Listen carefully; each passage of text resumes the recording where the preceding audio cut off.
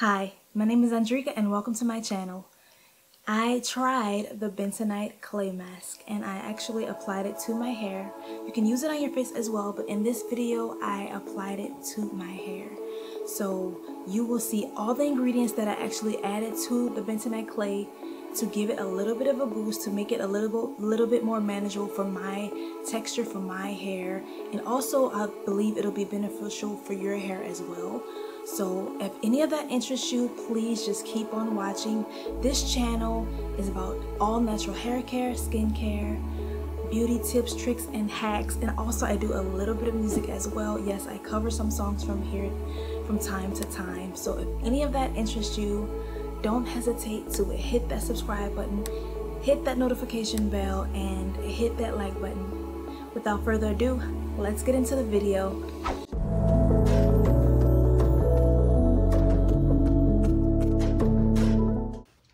Alrighty y'all, so I'm all set up here.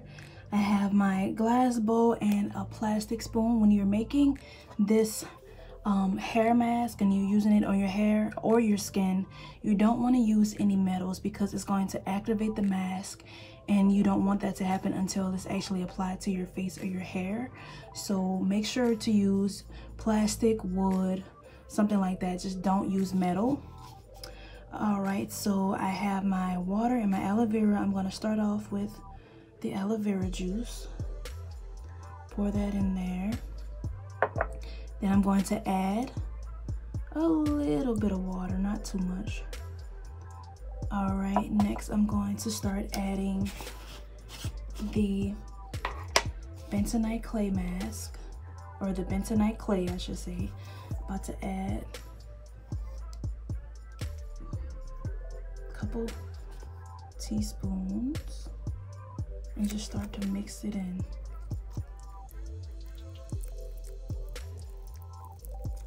Just start to mix it in. Although it's a little bit clumpy, just continue to mix and it's gonna eventually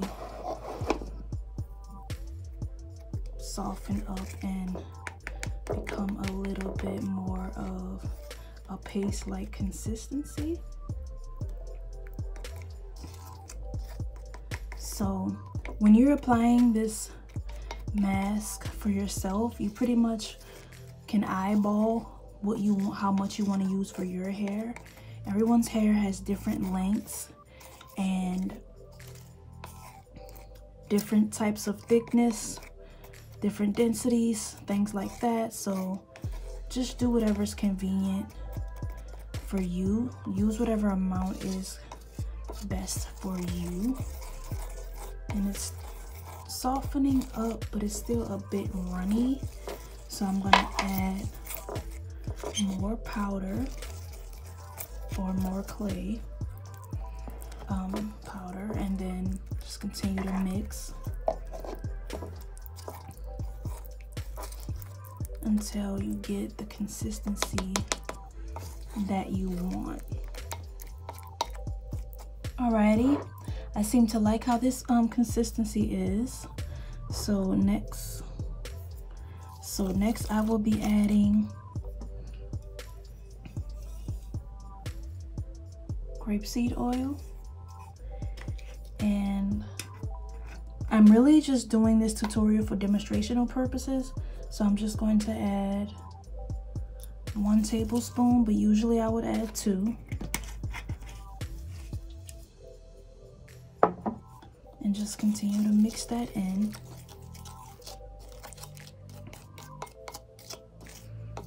Next, I'm going to add sweet almond oil. Next, I'm going to add sweet almond oil.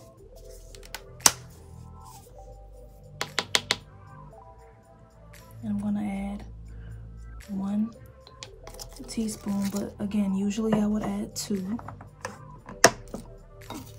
Mix that in.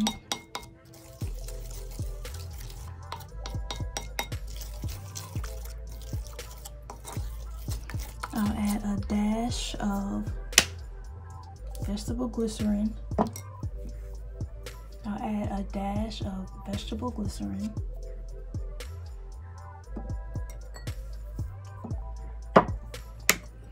but usually I would add 1 teaspoon of that.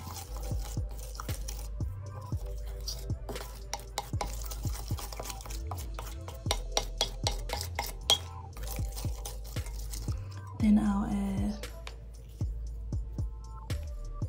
some Camellia Oil, just a few drops.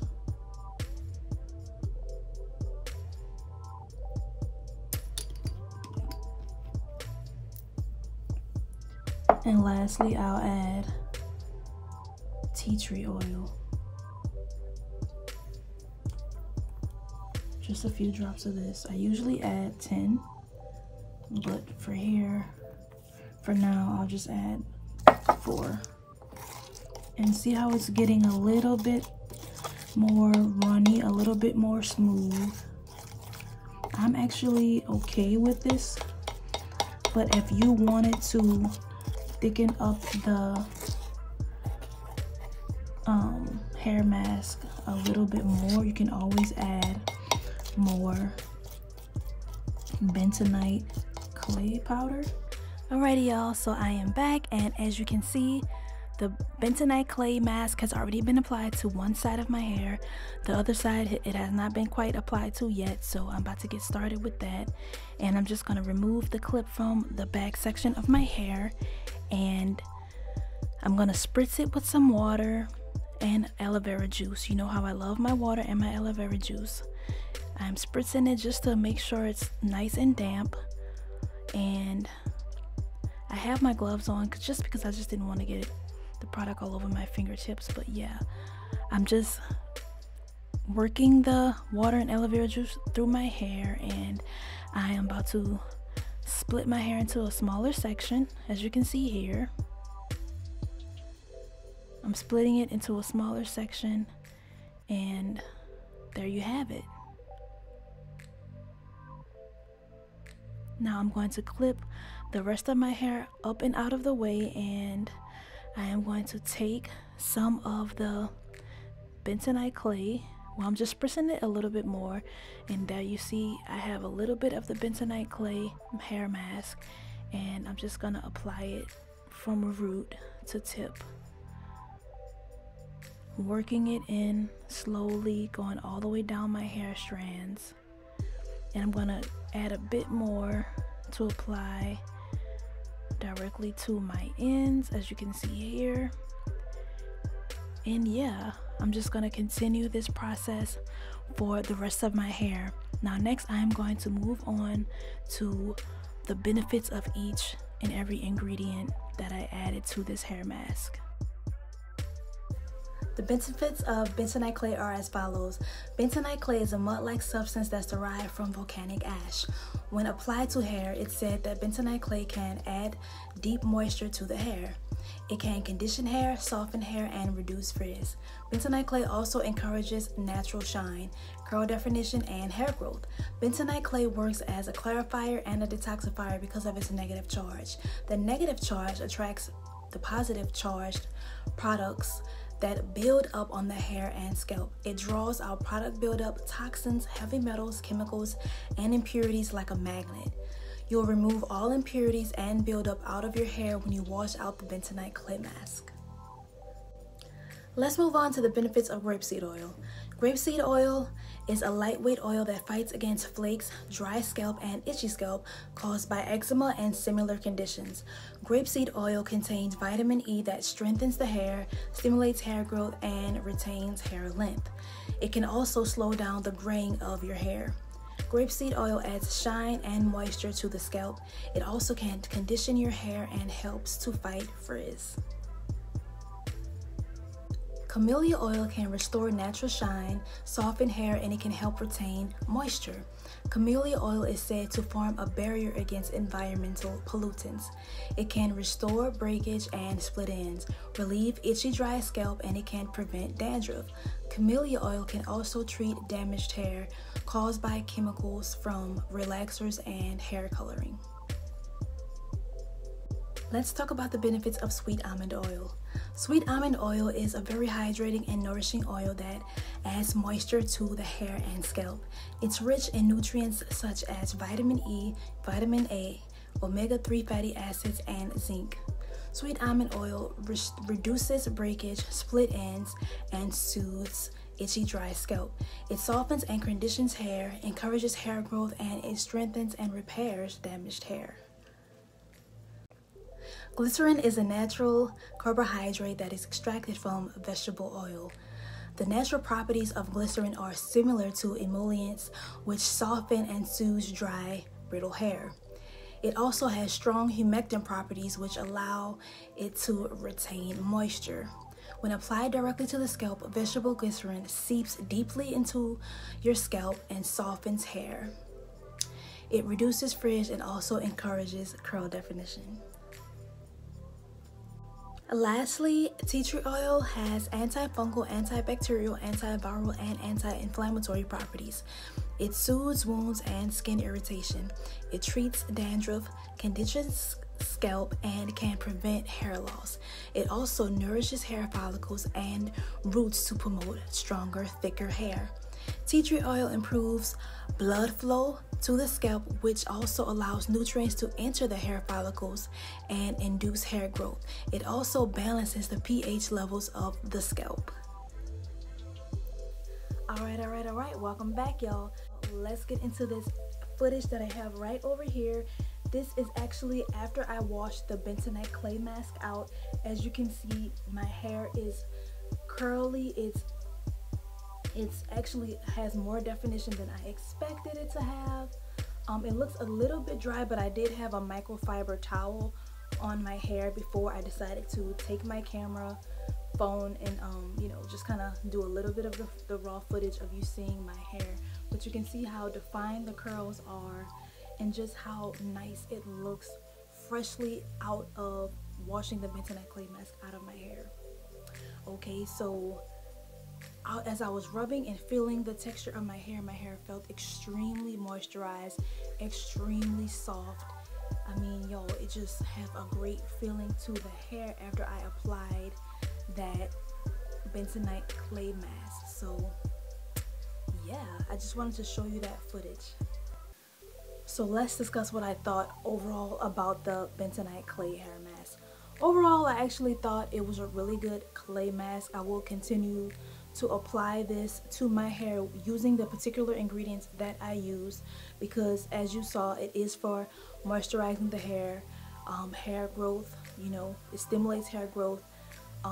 It has a lot of benefits and everything that I already discussed, which is why I added those particular ingredients to the clay mask, because I did not want it to be super drying to my hair. I did not want it to be super hard on my hair.